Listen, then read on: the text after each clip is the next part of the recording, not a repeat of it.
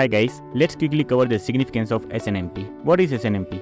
SNMP stands for Simple Network Management Protocol. It's a protocol used in network management to monitor and manage network devices such as router, switches, and servers.